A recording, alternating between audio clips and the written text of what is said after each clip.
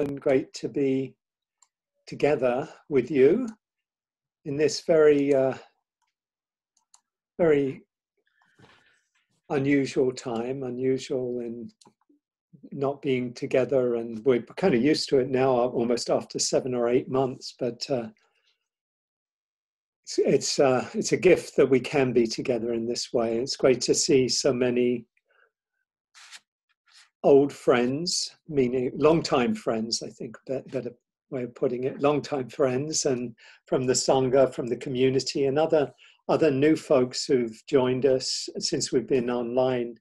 And feel free, if you'd like to put your where you're living or calling from in the rename yourself up in the corner of your where the dots are, if you'd like to. I've been in a situation in the last 6 weeks where I've been doing, before we do our class, I've been doing an online session through Insight Timer. So I've actually been on with people all over the world. We had about 600 people on today, and folks from, a lot from Europe and even from Australia, where it's the middle of the night now. And again, it's great, probably 30 or 40 countries. And it's great to be able to be together and practice in these ways. And here we are, I think probably everyone, or close to everyone, on our sessions, Sunday morning sessions in the US, maybe 1 or 2 from Europe.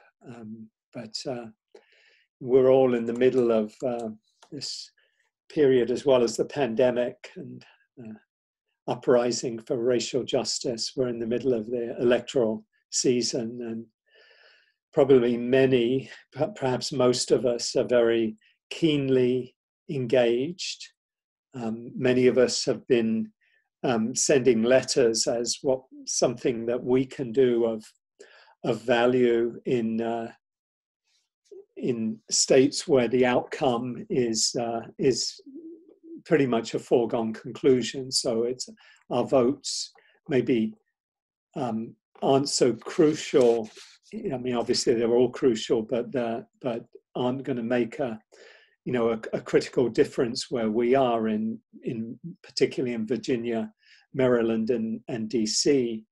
But we can do things by calling in and texting, etc. And many of us are doing that. And in the effort that we've had over the last month or two to send letters, we've been using Vote Forward to irregular voters.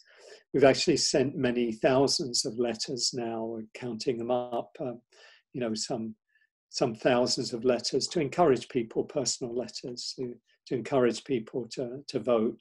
And doing that in a non-partisan way, not talking about candidates or particular policies, but encouraging people to vote and kind of increasing the numbers. And, for myself, and probably for many of you, feeling hopeful, but by no means sanguine, no chickens being counted at this stage, or drapes being measured, as it were, all these metaphors, but hopeful that we may be moving in a direction of a more caring and compassionate government and leadership, which is so necessary in the time that we're living in.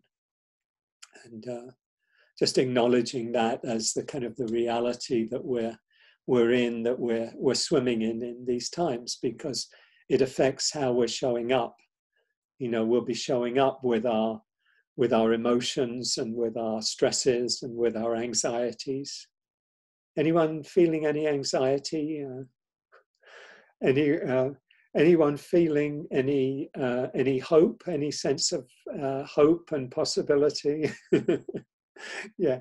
So just acknowledging what's here without wanting to exacerbate anything or prejudge anything, but recognizing that this is how we're showing up today is with with the concerns we have, with the life situations that we have, with the health context we have, with the financial living situation that we have, that we show up as we are.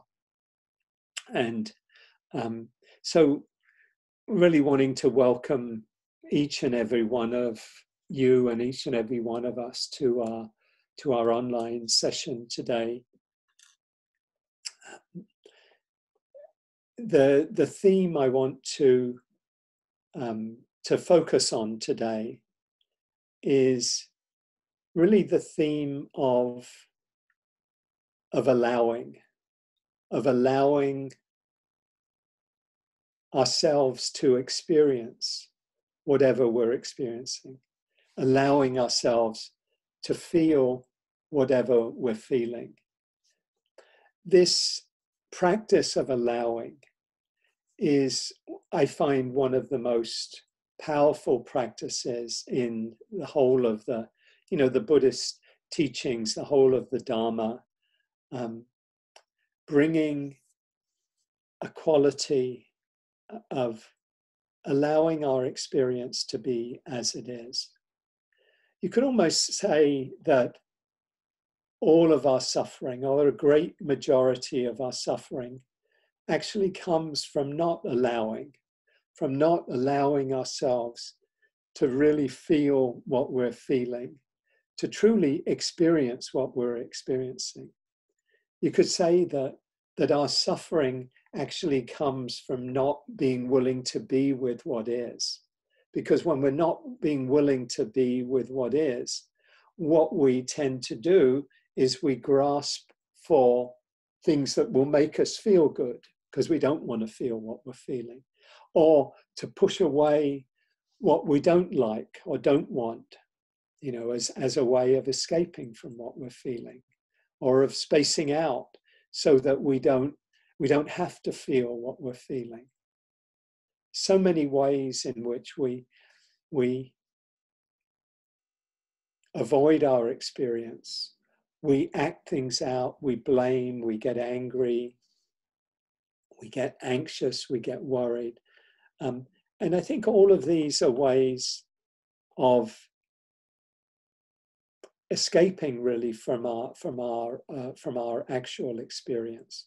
And what I want to look at today and explore today in these reflections is how allowing ourselves to feel what we're feeling is really at the core of the Buddha's teachings, and is essential to our health, our well-being, to our healing, to our growth, to our freedom.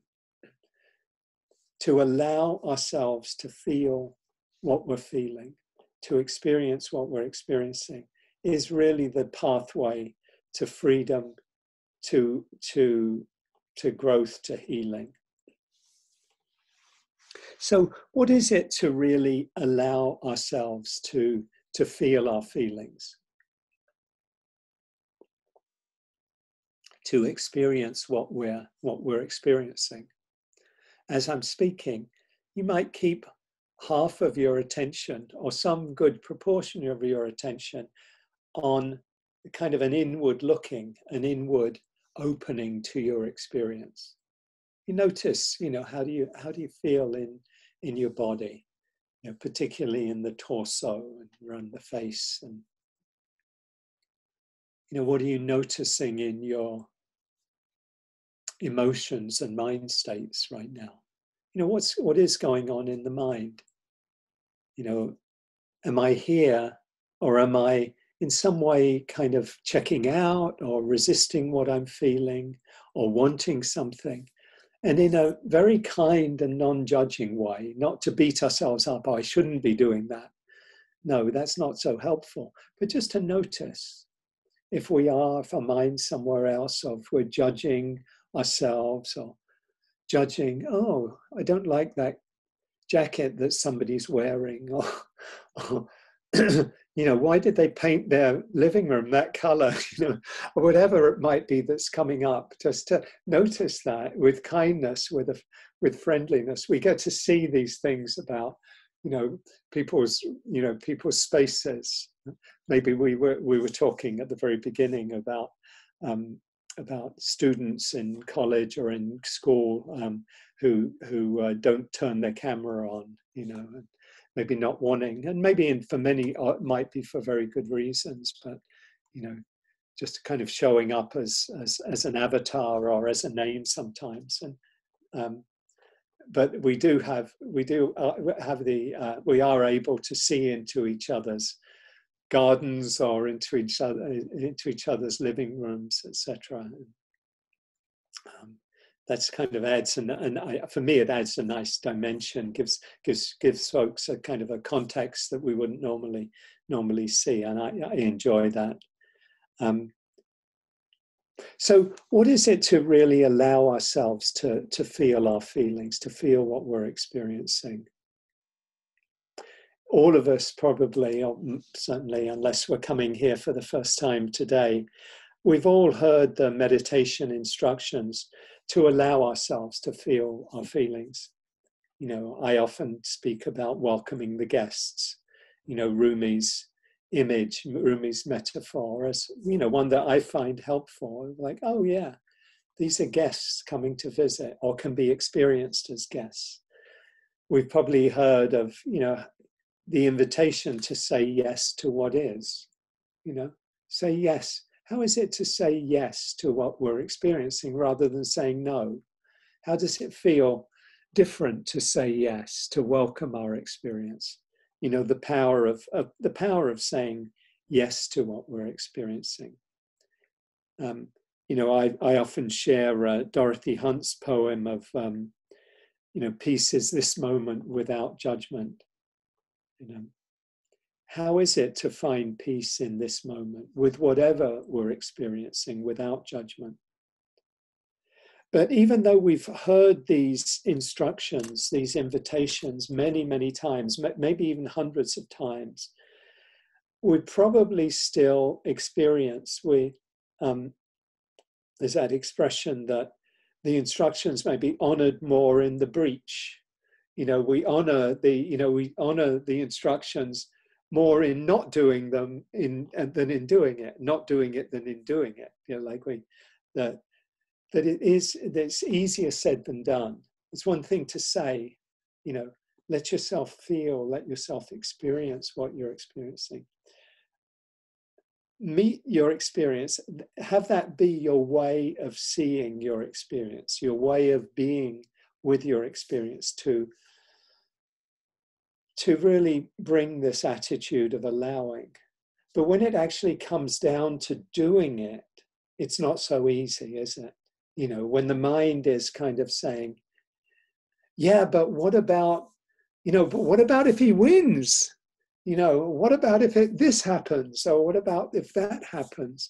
Then the mind, then it's not so easy to say, to allow. So just to recognize that, that it's in practice, is, even though we may have heard it many times, maybe done it many times. Okay, I'm going to allow myself to feel what I'm feeling, to touch into my experience right now. It's often not easy to do so when we're experiencing something that's difficult, something painful, something challenging. And for many of us, our default, even if we have a long time practice, our default can be to avoid, in certain areas, perhaps in many areas, to avoid what we're feeling because it's painful, because it causes us fear. It's a place we don't want to go to. I don't want to feel this. So we have ways of checking out, ways of avoiding our experience. Maybe it's unknown. I don't want to go there because it could be scary, it could be too difficult, or it would feel unpleasant to go to that experience. So we have ways of walling ourselves off from our experience. That famous FDR expression, we have nothing to fear but fear itself. For me, that's a good expression, a good example of we're not going into the fear because we're afraid of the fear. We put a barrier around the fear itself. We fear the fear. And, in many of the same ways, we have aversion to feeling aversion. We don't want to feel the unpleasant thing, so we're kind of push that away. We add that, I spoke last week about a second arrow. We add that second arrow of aversion. I don't want to feel the unpleasantness, so we put a wall around the unpleasantness. So we have that secondary experience, secondary defensive experience. So we don't want to feel what we're feeling, so that we armor ourselves from it. Often the armor we've developed through a lifetime, maybe a lifetime of beliefs about ourselves that prevent us from feeling something painful, maybe a painful emotion, because it reminds us perhaps of something we've experienced in the past. And that was too painful in the past. Maybe it was too painful for us when we were a kid, when we were shamed or embarrassed about something. So we don't want to go there anymore. We've developed ways, coping mechanisms, so we don't have to go there. So we have strong ways, mechanisms, kind of escape mechanisms to avoid feeling what we're feeling.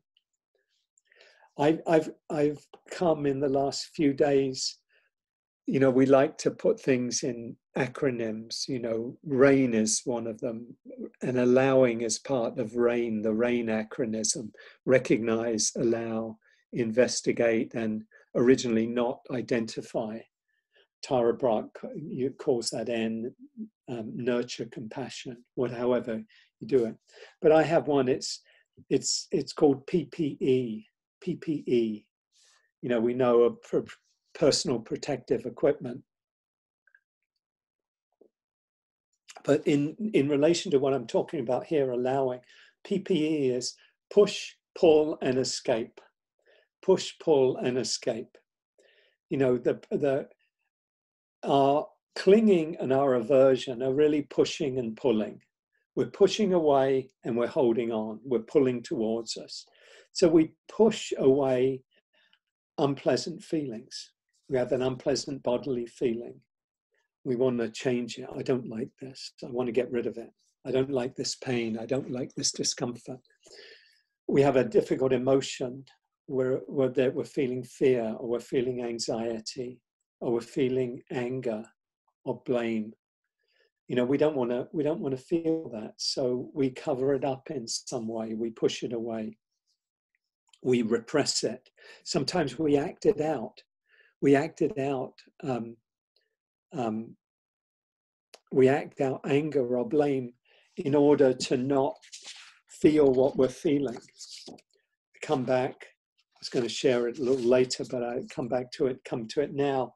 The saying, what great writer and activist, civil rights, human rights, James Baldwin said, I imagine one of the reasons people cling to their hates so stubbornly is because they sense once hate is gone, they will be forced to deal with pain. Imagine one of the reasons people cling to their hates so stubbornly is because they sense once hate is gone, they'll be forced to deal with pain. So we often act out anger, blame, even hatred in the world as a way of not feeling what we're feeling, not experiencing what we're experiencing. We can see that.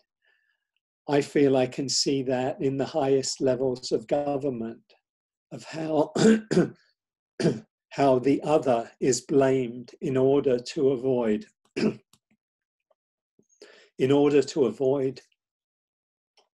feeling what I'm feeling, that I can act it out on others, I can blame others, I can judge others.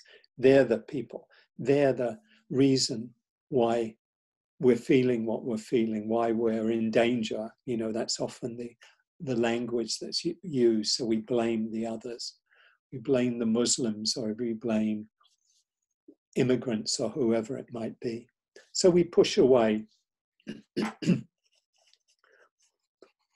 So that's the first, pushing.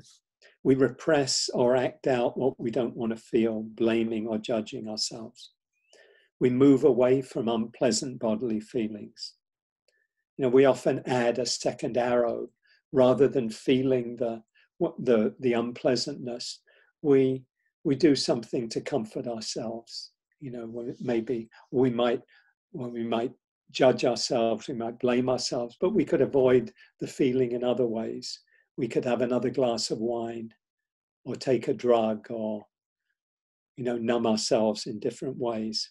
So that's the first thing, pushing away our experience is a way that we don't allow ourselves to feel what we're feeling. The other way is we pull towards us what we want or feel we need. So we can get caught up in that by clinging to pleasant experiences. You know, we often cling to pleasant experiences as ways of avoiding the unpleasant experiences. You know, we don't want to feel the unpleasant, so we, you know, again, we might take a drug, and then that we become dependent on that, or we become dependent on alcohol, or maybe some other things, maybe somewhat more innocuous, you know, but even then maybe not very completely innocuous, you know, eating cookies or sweets, you know, and again, those can become, you know, kind of addictive, maybe not in quite such harmful ways, but maybe in equally harmful ways sometimes. So this pulling towards us is a way that we're avoiding, allowing ourselves to feel what we're feeling. And this clinging, as well as the aversion, clinging to pleasant experiences, ties us to suffering. We suffer when we do this. We don't see that we can't actually cling to anything. And when we try to, we suffer. So this is another way, pushing, pulling. We avoid feeling what we're feeling. We don't allow ourselves to feel what we're feeling. And the third way is really escape. Pushing, pulling, and escaping. Escaping is often spacing out, disconnecting from what we feel is boring or uninteresting. You know, in many ways we can do that. We can get lost in the internet, just following, you know, links taking us one place and taking us another, or we can binge watch movies, or we can just get caught up in our heads, all the different ways that we can space out and really kind of escape from our lives and escape from our feelings, numb our feelings in that way. These are all classical examples of what the Buddha gave the overall term clinging to, you know, ways of avoiding our experience that lead to suffering. You know, classically, they're spoken about as greed, aversion, and delusion. Sometimes greed, hatred, and delusion. So this PPE, pushing, pulling, escaping, kind of maybe everyday language to describe the way we don't allow ourselves to feel what we're feeling. So there's a great question that we can ask ourselves. I find it a really helpful one. What would I have to feel right now if I were not to take one of these escape routes of pushing, pulling, or escaping? What would I have to feel? What would I have to allow myself to feel? And that's a question, whenever we're caught up in suffering, that's a very good question to ask ourselves, because we're caught up in something. We're craving something, we're caught up in aversion, or we're caught up in some form of delusion, some form of disconnection, escaping. So that question, what would I have to feel if I weren't doing this? If I weren't taking my own escape mechanism? And we all have our own escape mechanisms, you know. Some of us, it's anger, judgment, blame of ourselves, of others. Others, it's numbing ourselves. Others, it's kind of spacing out. Going into our heads can be a way of doing that. Just kind of avoiding our feelings, not wanting to open to our emotions is a way that we can do that. All the different ways that we escape. What would I have to feel right now if I weren't to take this escape route, or the one that I'm taking? What am I avoiding? What am I not allowing myself to feel?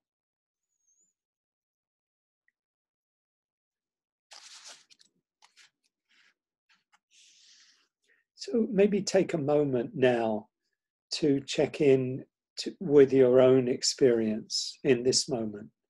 You could close your eyes and bring awareness to whatever is present. Make space for what's here. You could ask yourself, how is it to genuinely allow this feeling or this sensation or this emotion or this thought to be present?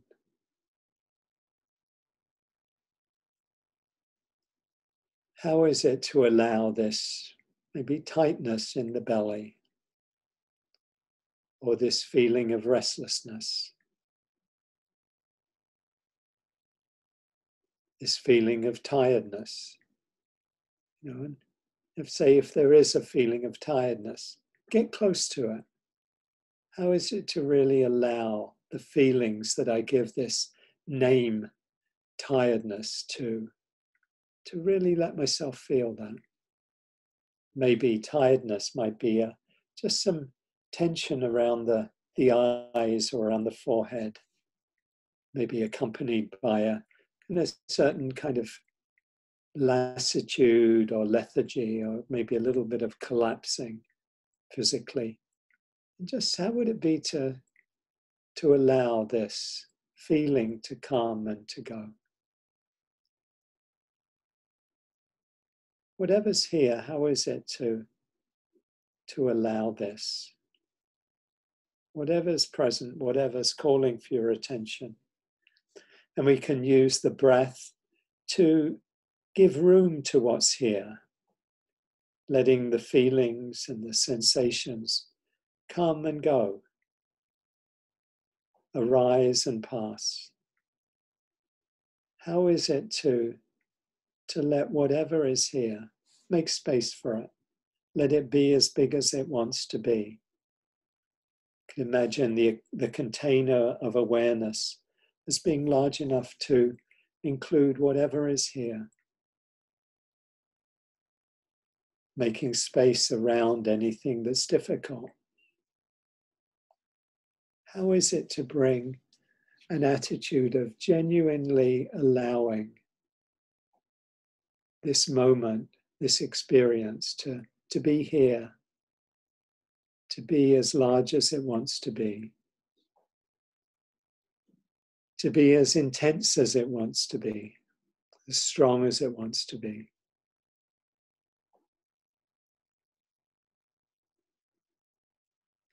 And how is it to bring this attitude, this quality of heart, to difficulties that come up for you in your life? How is it to invite this attitude of allowing? Imagine yourself in a really, maybe a more difficult situation than you might be in right now. You might have heard some difficult news, health news, or news about a friend, or about work, or about situation in the country.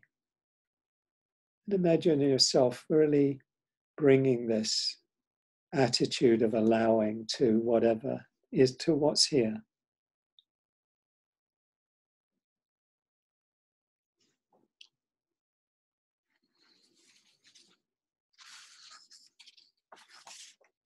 In a time like this that's so difficult, when the pandemic is adding stress and uncertainty to our lives, And when in our political world, it seems that so many have taken a wrong road, a road that doesn't seem to lead to well-being and happiness.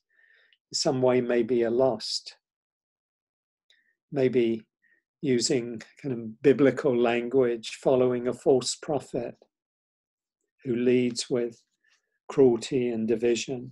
It can feel like a natural response to not allow ourselves to feel what we're feeling, to kind of go into our minds, to go into judgment, to go into blame, go into a kind of sense of separation of us and them. Maybe go into checking out, switching off what we're feeling. Maybe kind of numbing ourselves through food or drink or electronic habits. And just recognizing those tendencies perhaps in the mind, habits of the mind to do that. And just inviting this quality of allowing ourselves to feel what we're feeling right now, making space for it. When we do shut off in these ways, what we're actually doing is you can open your eyes if you like, if they're closed, or just stay in a more meditative mode, whatever feels helpful to you. When we do this escaping, we're actually shutting off part of ourselves. And one of the things I think we do and don't do is I think we shut down the possibility of opening to hope, to a sense of vision for the future. I think we shut down to joy. When we escape in these ways, we actually shut down to the possibility of joy, the possibility of hope. And I was just thinking in the last few days, the couple of days, just thinking about what I wanted to share today, in these times, talking about these times, I feel for myself that there are ways in which I don't feel I've allowed myself to be very hopeful, to dream or envision possibilities. I think I'm not so much talking in my own personal life, but in our collective life, in the country and in the world, that I feel for myself, and I don't want to generalize for everyone, but just given the times that we're living in, that I think we have been in a kind of survival mode, of kind of needing to get through this time, hoping in some ways for better times, but also kind of in some ways perhaps shutting down on really a sense of dreaming and hoping.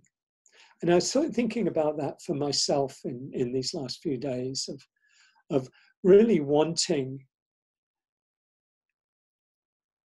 as some possibilities of change have opened up more clearly, and again, not wanting to assume anything in any way, which I think could be very, very counterproductive in these days, but actually kind of wanting to hold a balance of opening to hope, while still staying very grounded in the truth of what we're living in, the truth of the period we're living in, and a period where anything can happen, not just around the election, but anything can happen in these next 3 months or so. And again, without getting into the details and becoming, quote, too political about things, recognizing that a lot can still happen. So being very grounded in the truth, the reality of that, but actually wanting for myself to open to you know, if things unfold in a positive way over these coming weeks, wanting what we can create, what we can build, what we can dare to envision, as possible around, around justice, around racial justice, around economic and social justice in our society, around climate change. What can we do? What would that look like? What would it look like in terms of policies? What would it look like in terms of our own individual behaviors and lives? And actually beginning to consciously move in the direction of hope, because even in the darkest times, I think we have to have hope.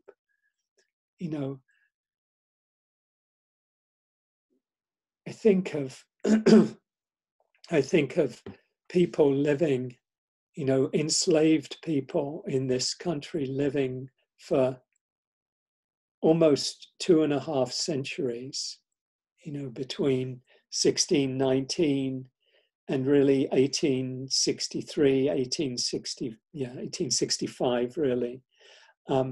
People living in slavery and keeping hope alive, really, really not giving up hope, even in the darkest of days, of seeing the possibility and using their faith and their community, the community, as a way of maintaining that hope. And through the century of Jim Crow, between, the end of the Civil War and Reconstruction, and the mid-60s, as the possibilities of change and the legislation and the policies changed and opened up, that period of how hope was kept alive, and in other communities, among women, the possibility of suffrage, of voting, of being recognized as full participants in the society, and LGBTQ people, when to be fully oneself was not possible, and so many people had no choice but to live, closeted lives of still keeping hope alive in all our communities that make up this kind of this tapestry, this rainbow of who we are as a people and as a world. That hope was a key to any way of living, living fully, or at least, living our lives, living life. Maybe it wasn't fully, maybe it was still partially, but just of that sense of hope. And I've spoken a lot, not at different times, I've been thinking a lot about grief, and the term, that I've used is unmourned grief. The ways in which we haven't had the opportunity, perhaps, or the ability to process, to metabolize all the pain and all the suffering. How many of us have really been able to take in the pain and the magnitude of the children in the cages and separated from their families, the pain in immigrant communities, the pain of communities under attack and under threat, the different communities in our larger community, and how we carry that grief, that unmourned grief, unprocessed grief. We carry it in our bodies, we carry it in our psyches.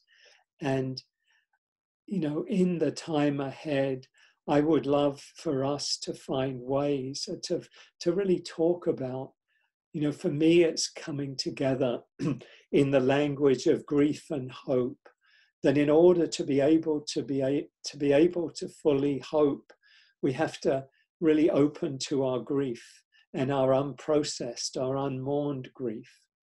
That we're not able to fully open until we've opened to all of our pains, to all of our suffering, that we've allowed ourselves, coming back, really focusing, allowing ourselves to feel what we're feeling.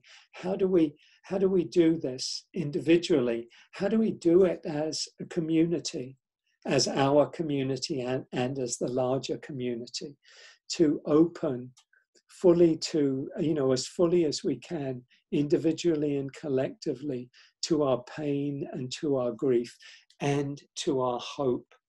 What can we hope for? What can we envision? This is really the path of the Bodhisattva.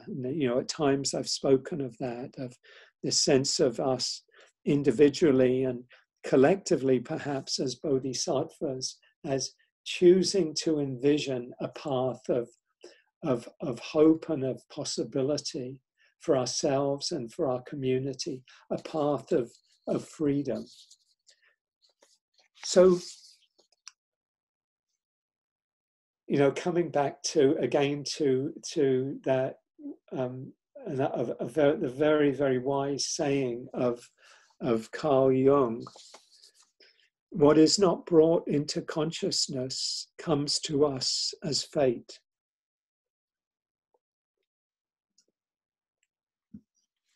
What is not brought into consciousness comes to us as fate.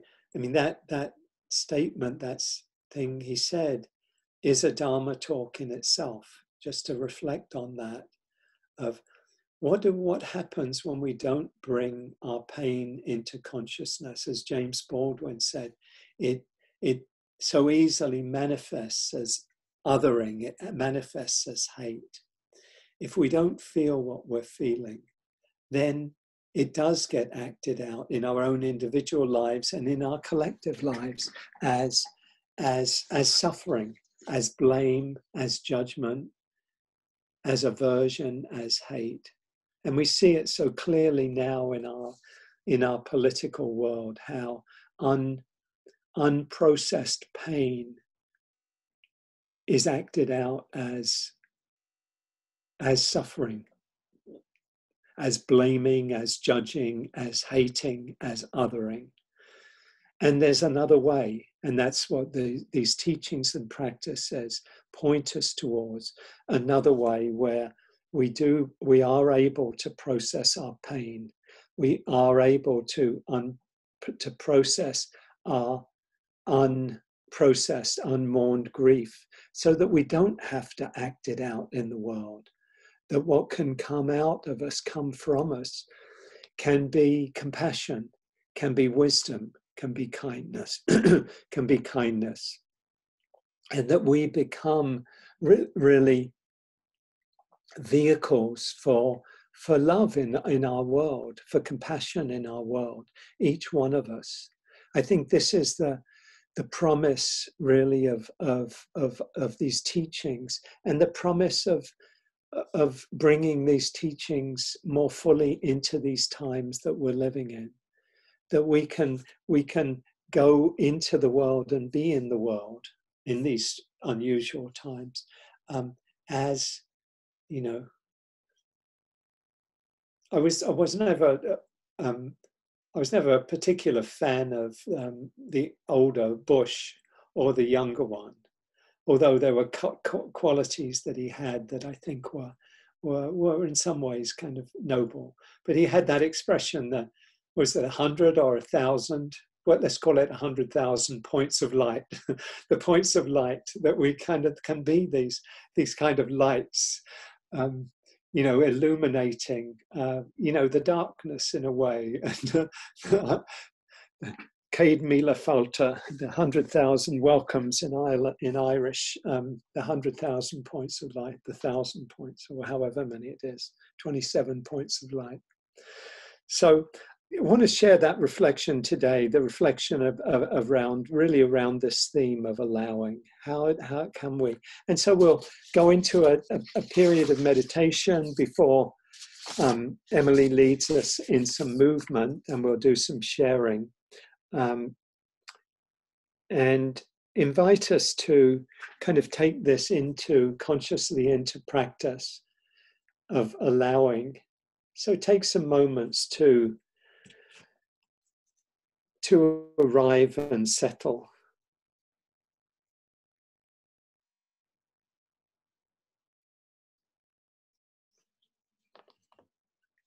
Close your eyes if you're comfortable doing that, and let your attention come inward.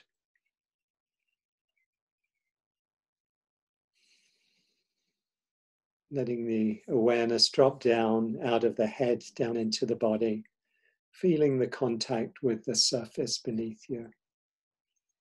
Feeling the body here in the space where you are.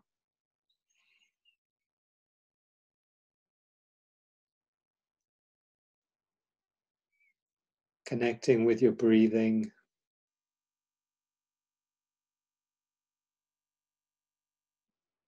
Maybe allowing your breath to deepen. And letting the deeper breathing help you to settle even more, to relax even more. Settle into being here. Maybe taking a few longer, deeper breaths. Breathing in, breathing out.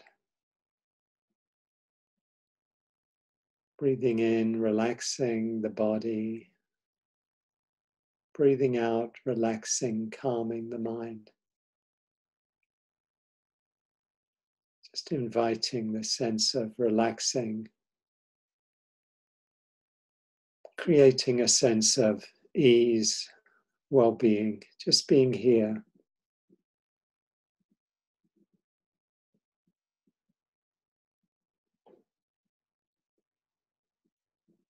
Inviting a smile, if that's helpful, to help you to relax a little bit more, settle a bit more. Inviting an image of a loved one, if that's helpful. Dear friend or a family member, beloved pet, child, grandchild. Just letting the smile help you soften any areas of tightness and tension.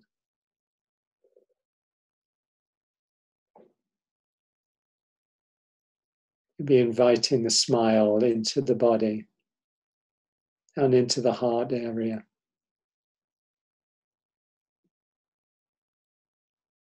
Feeling the smile from inside your body, inside your heart.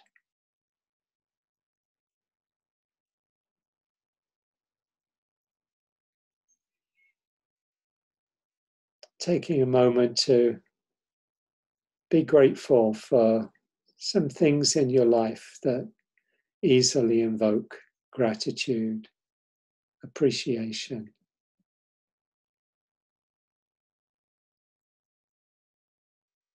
Loved ones,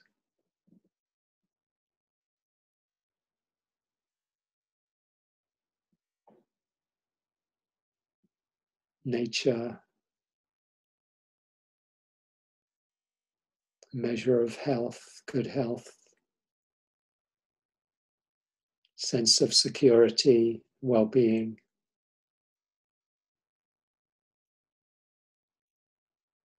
Maybe being part of community. The gift of your practice. So many things in our lives that we can be grateful for, but we're so often focused on what's wrong or what's not working or what we lack. We can come back to just shift the focus, really turn the spotlight inward to what we already have. Letting that be a kind of a platform from which we open to whatever is here right now.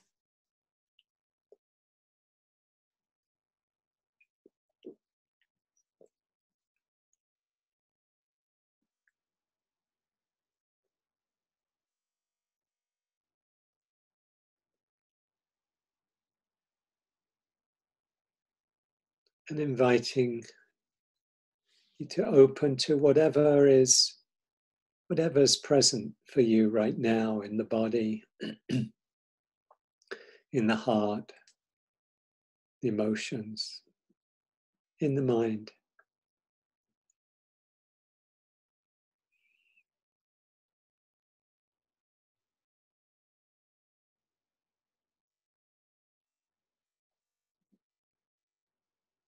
How is it to make space to allow whatever's here to be here,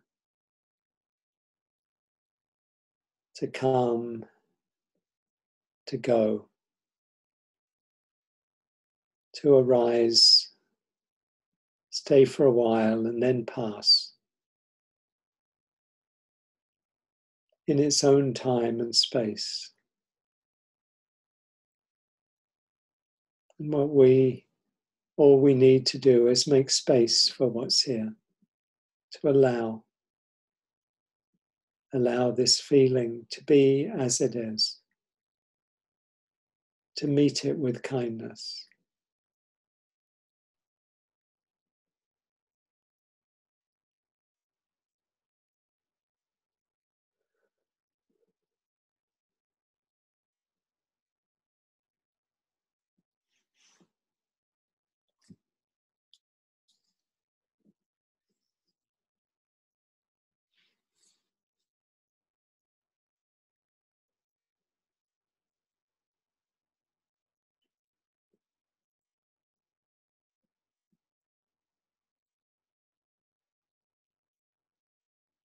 It's helpful letting the breath be a home base for you, just resting your attention in the experience of the breath, of breathing in and breathing out.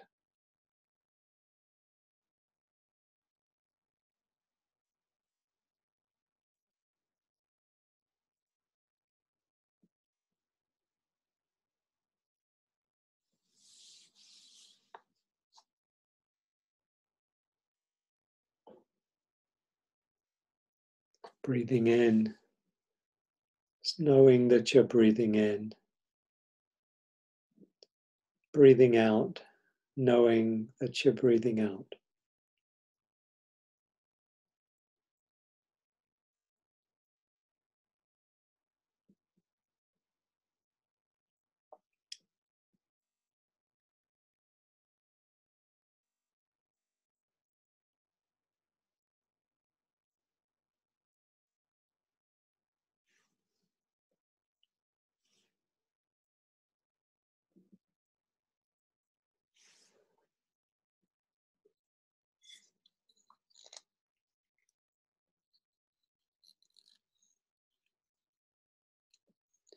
Coming back, when you notice the mind is off in stories or plans or memories, just gently and kindly coming back.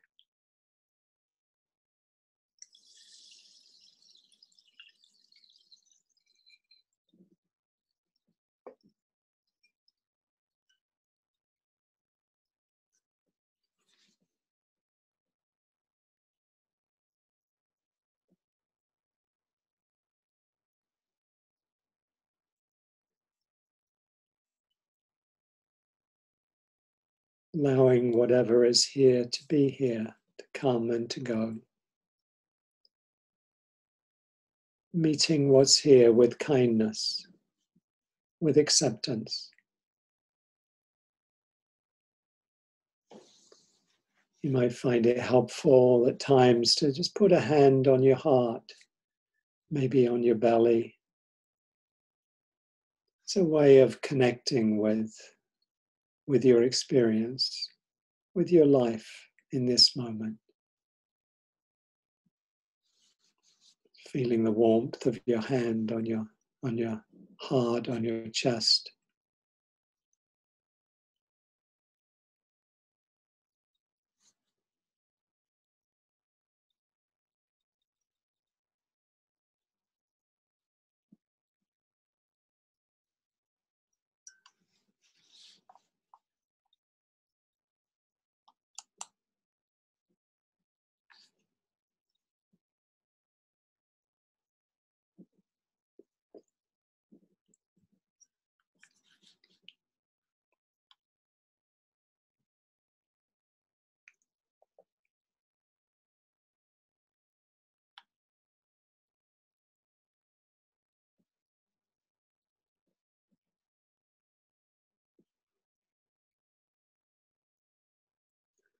and inviting an attitude of allowing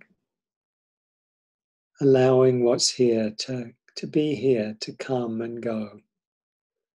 Feeling of anxiety or stress, or of restlessness, or of tiredness, of grief or sadness, or joy, peace, or a sense of contentment. Whatever's here, can it be held in kindness,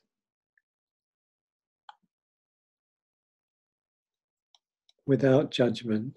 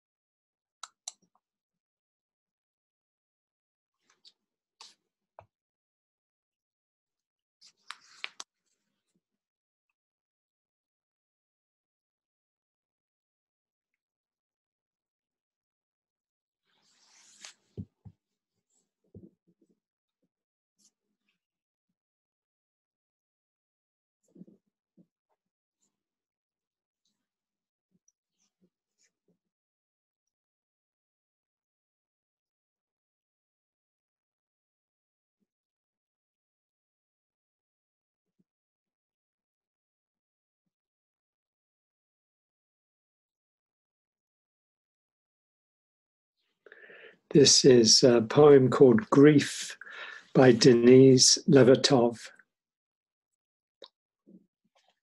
Ah, grief, I should not treat you like a homeless dog who comes to the back door for a crust, for a meatless bone. I should trust you. I should coax you into the house and give you your own corner, a worn mat to lie on, your own water dish. You think I don't know you've been living under my porch. You long for your real place to be readied before winter comes. You need your name, your collar and tag. You need the right to warn off intruders, to consider my house your own, and me your person, and yourself my own dog.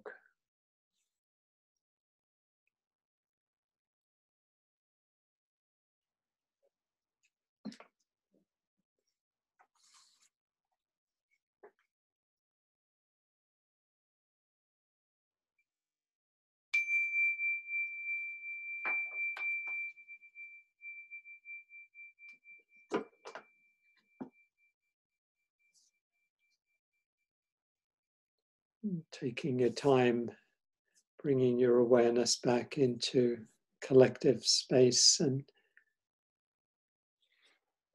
invite Emily to lead us in some movement if you're ready, Emily. Yes, I am. I invite everyone to just stand up and reach up and start to gather the energy of the sun, its light, its warmth, cultivating it, and then bring it to your heart. And then cultivate the energy of this group, the community and kindness and love, and bring that to your heart. And then cultivate the energy of the earth, its abundance, the harvest, and bring that to your heart. We'll start with 6 movements of the spine. And we'll each one turn to your right, breathing in, exhale to the right, and center to the right, and center, and to the right, and center. Now 3 times to the left, left, and center, left, and center, and left, and center. Drop your hands, not your arms, and rise.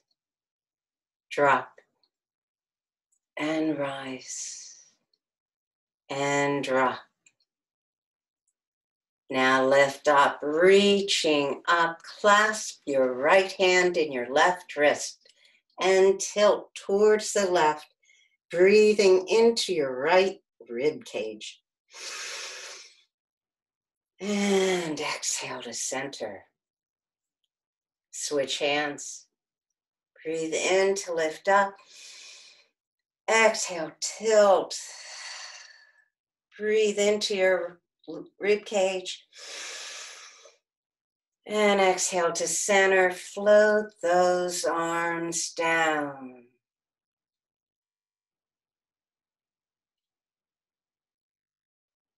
And now gather your hands behind your waist and lengthen your arms as you exhale. Lift your head, lift your chest. Back to your waist. Inhale, lift and extend out. Exhale to the waist. Last time, inhale, lift and extend.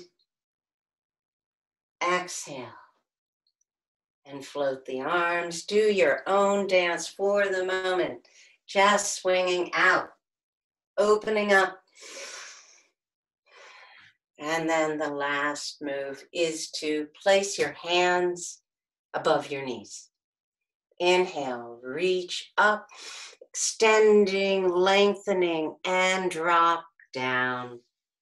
Exhaling, dropping down to wherever is comfortable for you. Deep breath in here. Exhale with a sigh.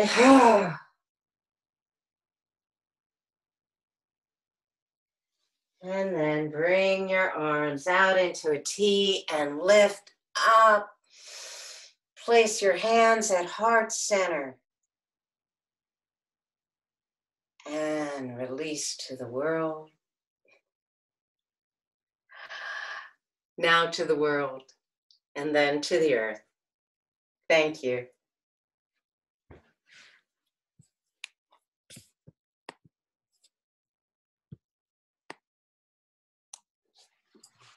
Thank you so much, Emily. Thank you. It's lovely, as always. It's great to get into our bodies and kind of feel places that we might be haven't connected with for a while. So it's lovely. Mark, I'm thinking today, because of time, that we will just stay together in the big group. We've the last, I think, a number of weeks, we've gone into small groups, and I know folks love to do that, and it's great to share in that way. But occasionally, when we go, maybe if the talk goes on a little longer, we can stay in the full group. And please feel free to use the chat box to share anything, of how you're doing, how the meditation was for you, how the movement was for you, how the anything that the talk was for you, and how you're doing. And it's a lovely way of sharing, because obviously with 70 or 80 people, we don't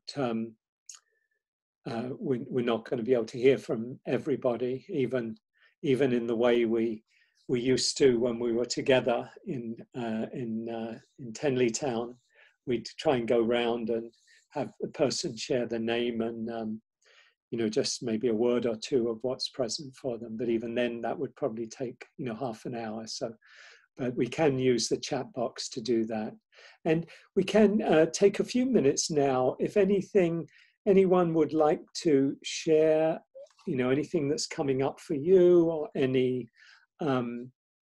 any question you might have for me or for the group. Jenna said, would you do a Dharma talk on that Carl Jung quote sometime? I would like to. I'd like to do that. Yeah, it's such a rich quote, such a rich saying. What isn't brought into consciousness comes to us as fate. Yeah. And Cassie asks, what's your suggestion for when the feeling we're trying to allow is too overwhelming? Yeah, I know Tara talks about resourcing, wondering what you recommend. Yeah, I actually meant to say something about that. So I'm really glad you brought it up, because it is important. It can be easy to, I mean, when I said kind of easier said than done, it's particularly the case when we're experiencing something that is very painful, perhaps something traumatic. And then it really, we really don't have even the capacity to do it, much as we might want to allow. The mind, the brain is kind of saying, and particularly in the case of trauma, is saying, no, you can't. I'm not going to go there. I mean, I'm talking in kind of anthropomorphic, whatever, the, personifying the mind, as though we're kind of an executive there. But in fact, we're not actually capable of doing that, because it's the pain is too much. So we either become overwhelmed or we dissociate. We just kind of check out completely.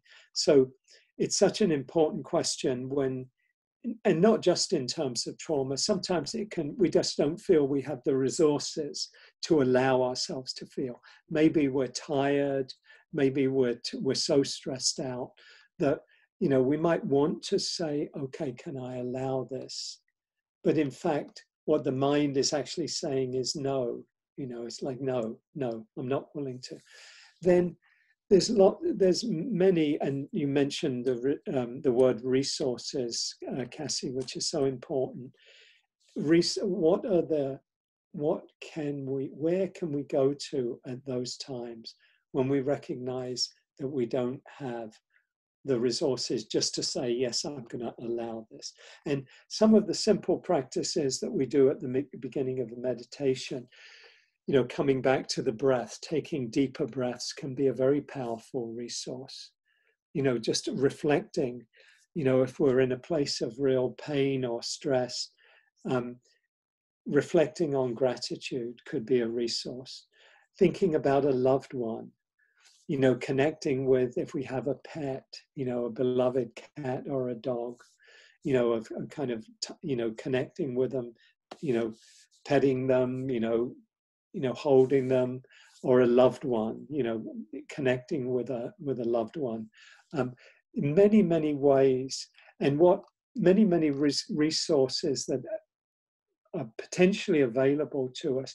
What I think is really helpful and responds to your question, I think, would be to think in advance, to really reflect in our own lives, what are the resources that we have available, that when things do get really tough and we don't feel we have the resources just to allow ourselves to feel this fear that we're feeling, or this worry that we have, or this anger that we have, that we can go to those places, that we can go to those places in our minds.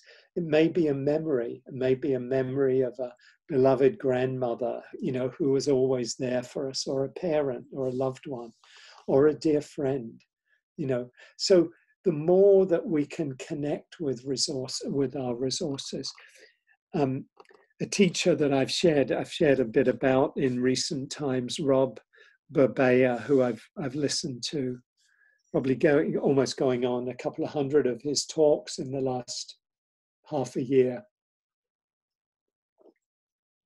has an expression. He speaks about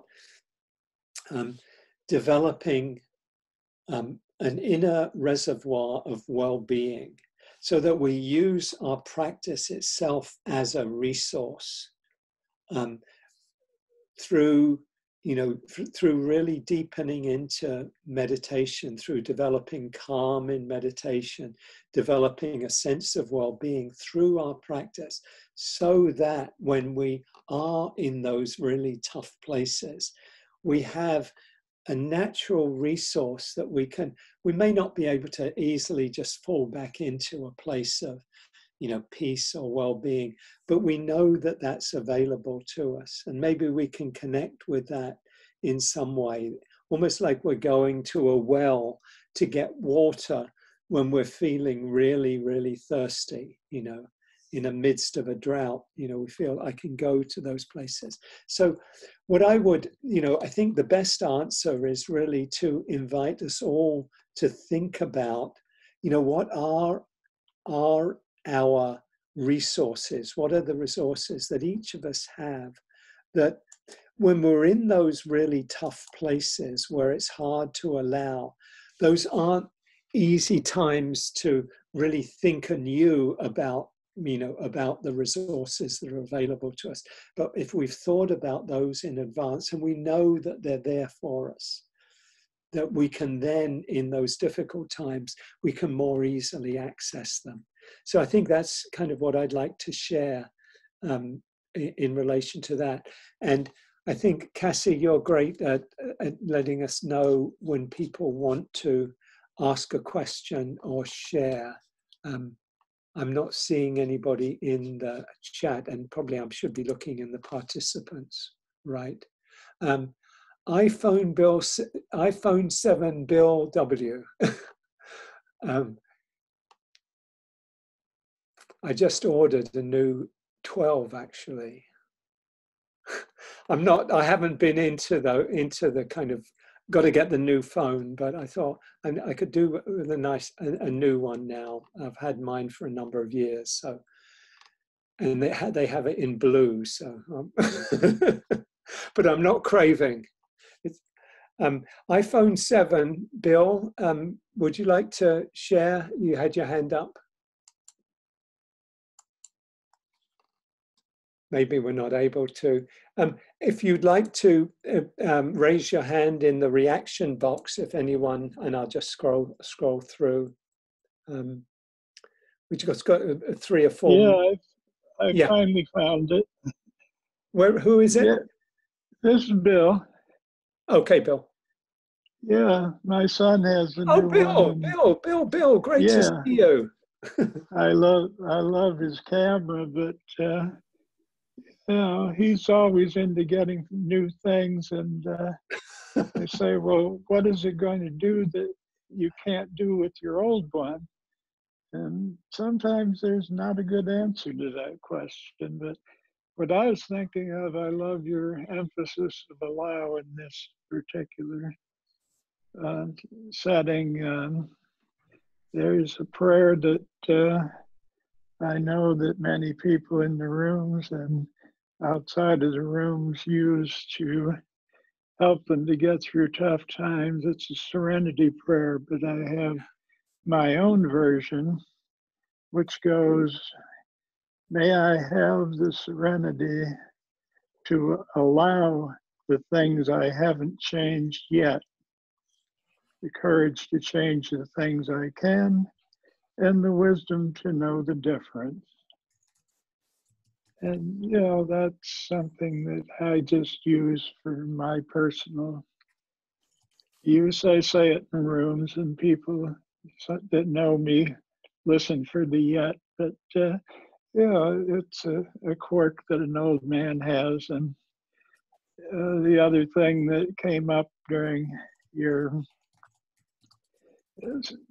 speaking was Dorothy Hunt.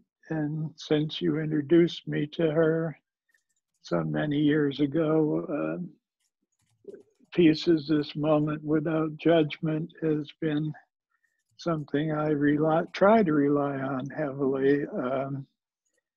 Find a lot of moments. Sometimes I even find a little peace, but the judgment piece sort of gets in the way, and I'm still trying to figure that out. I have a personal belief that, judgment is a rather heavy-duty term. Mm.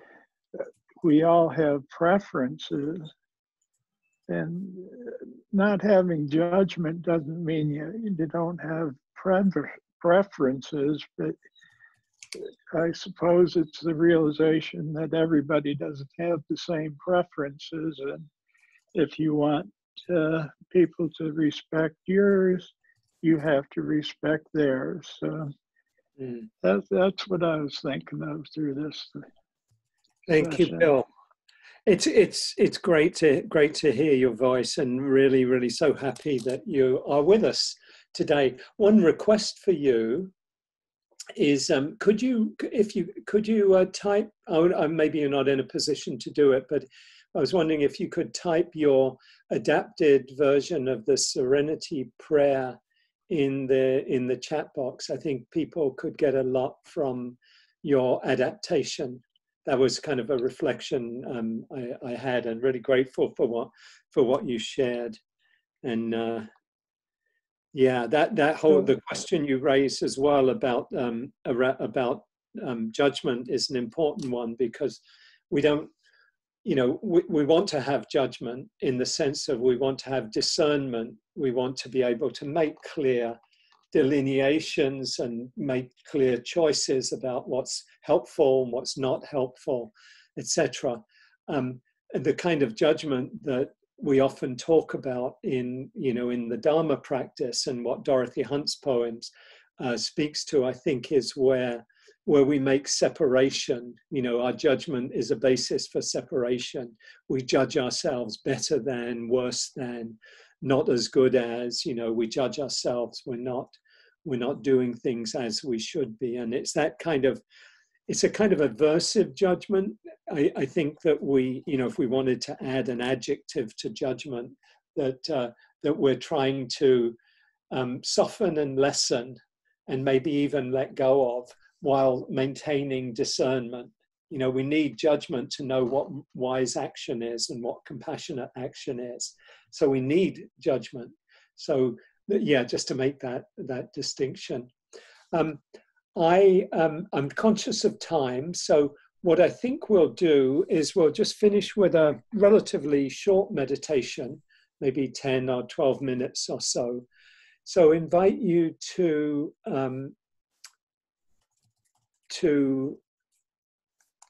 sit in a way that's relaxed and comfortable.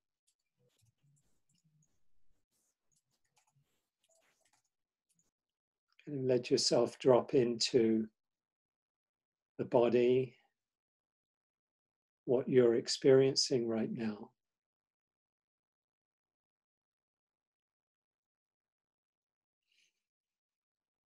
Relaxing the breathing, maybe taking a deeper breath or two, letting yourself settle.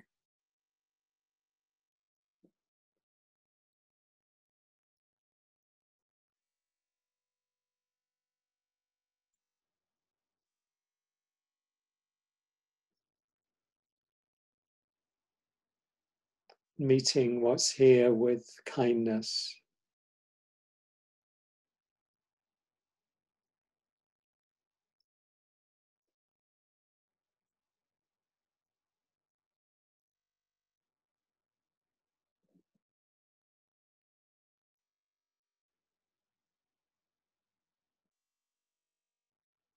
Is it possible to allow what's here to be here? Allow yourself to feel what you're feeling right now, to experience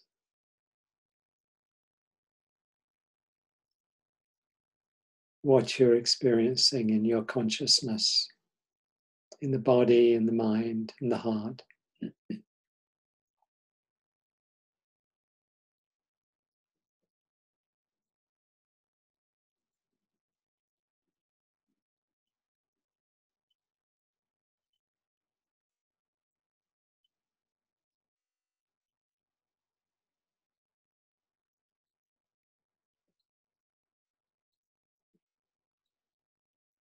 And if you experience something that it's very hard to allow,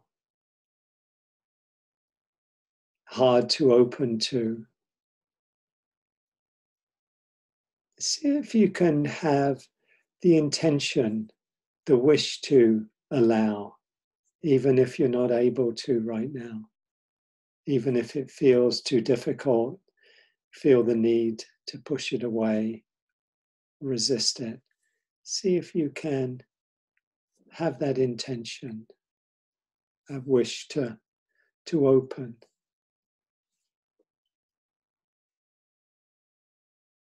Our aspiration, our wish really is to be able to allow all of life to move through us, to not be in a place where we need to resist or push away experiences, that we can open to whatever is here, however difficult and however painful.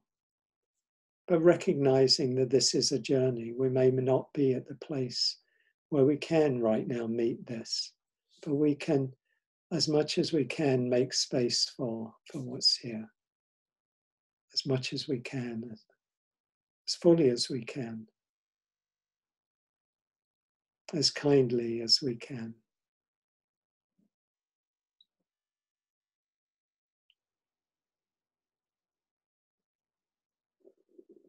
And holding all that you're experiencing right now in a field of kindness, of loving kindness. Can you meet your own experience with an open heart, with a welcoming attitude, allowing what's here to come and go?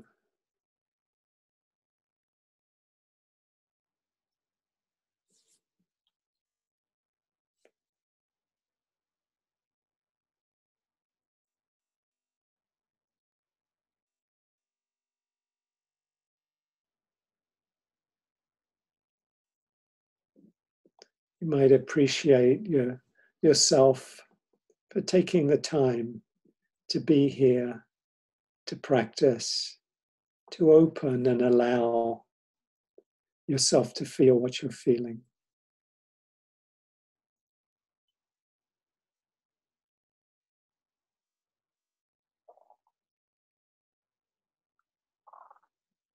And feel yourself here, not just as an isolated individual, but feel yourself here as part of a community, part of this community.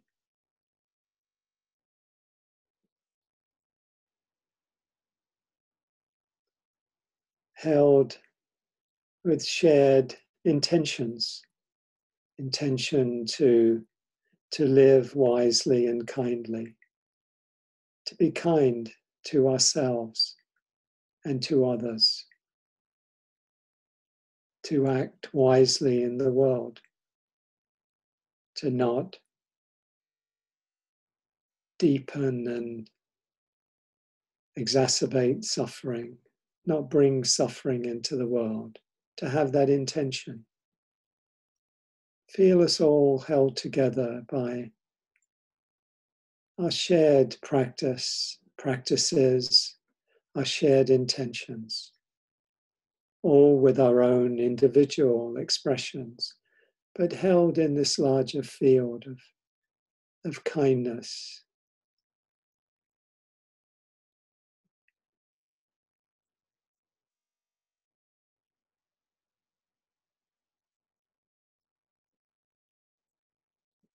You might send a wish of loving kindness out to everyone, to all of us here, collectively or individually. May you be safe, free from harm.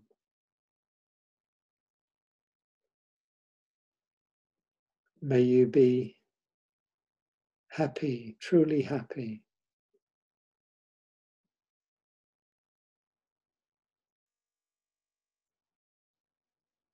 May you be peaceful.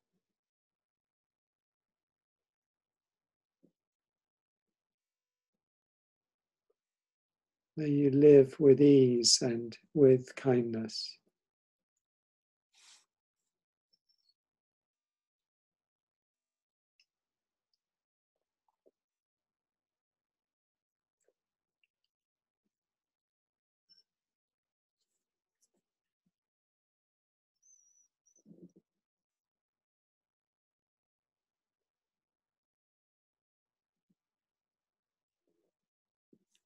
Taking in any feelings of kindness, loving kindness, taking in the wishes of others for our well-being, for our happiness, for our safety and peace.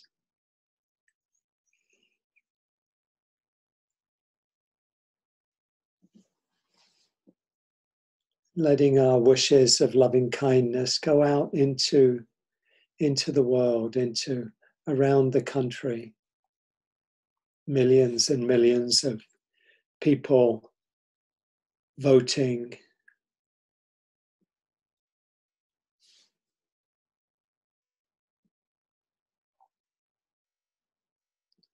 much hope, much anxiety.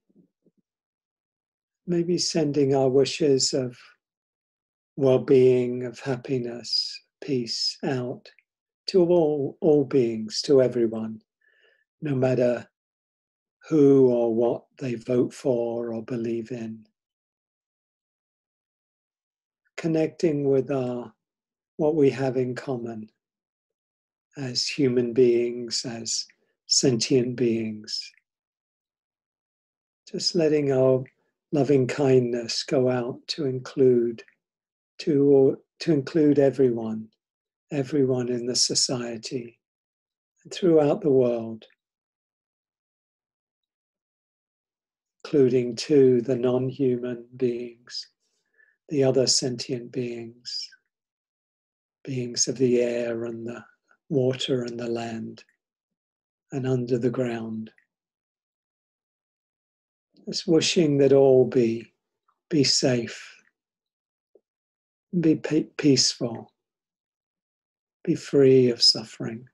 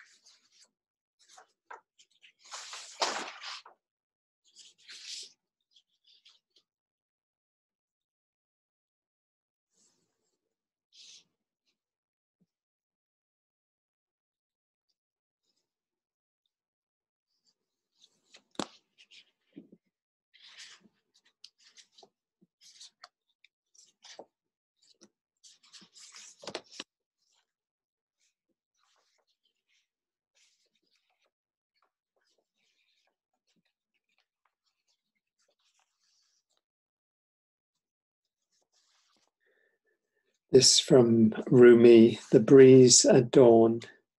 The breeze at dawn has secrets to tell you. Don't go back to sleep. You must ask for what you really want. Don't go back to sleep. People are moving back and forth across the door sill where the two worlds touch. The door is round and open. Don't go back to sleep.